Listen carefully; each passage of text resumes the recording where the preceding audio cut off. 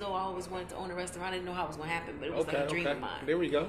But working for McDonald's, believe it or not, on 52nd and Chestnut, my first job. There we go. That actually taught me that it was more just selling a cheeseburger. When you sell a cheeseburger, it has to be consistent. It has to taste the same all the time.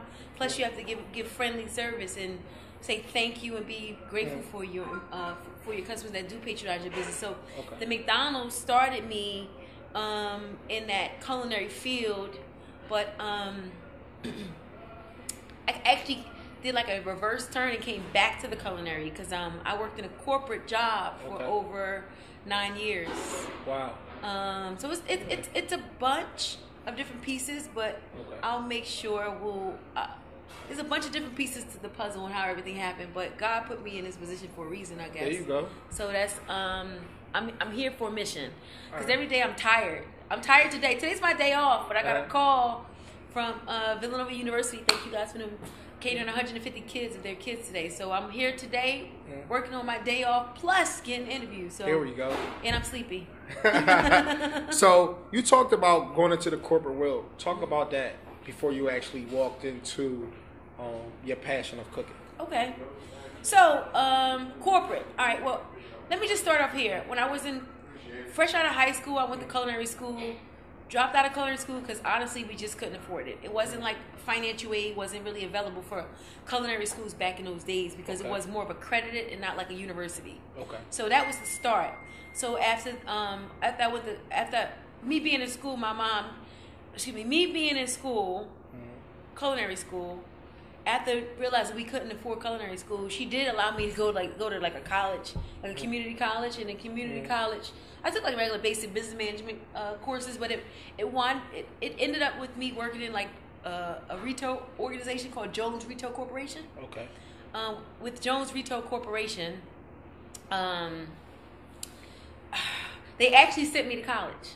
So it was one of them kind of jobs where you can, you work and you also go to school at the same time. Exactly. So that helped me out a whole lot. Okay.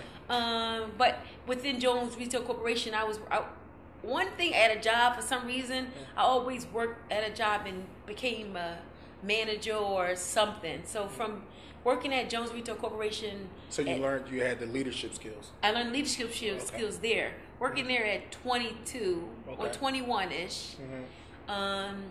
I was promoted to like a assistant manager, crew trainer first, then assistant manager, then a store manager, then a marketing manager, then a district manager. So all that by the time I was age 28. So that kind of taught me business, but it also taught me how to run multiple businesses. Not that I remember everything now, but it taught me how to run like multiple businesses, working for that company. And then from there, I went to Verizon, which is one of the biggest companies